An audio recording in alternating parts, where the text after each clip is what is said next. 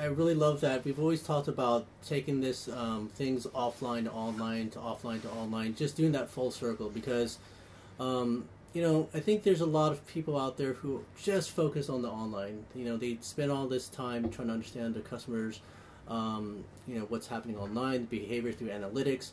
And, using Passgate, we do a lot of analytics on our side to see how passes are redeemed and where people are, where it's issued and whatnot.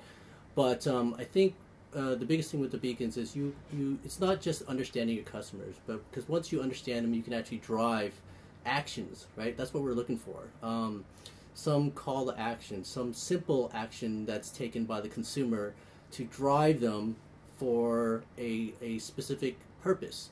And there's a lot of other interesting features about the beacons, but I think for me that's the thing that really pops out for me, because you're driving real people to do something at a location.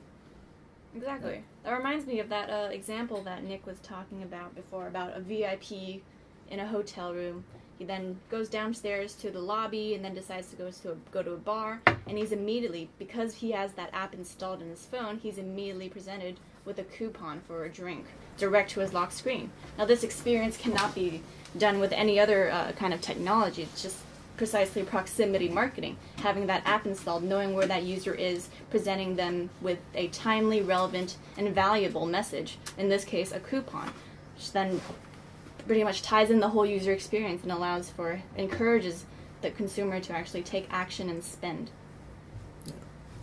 Well, I mean, I wish I had more experiences like that when I walk in the store, but I guess I'm not a VIP anywhere as of yet. Not yet.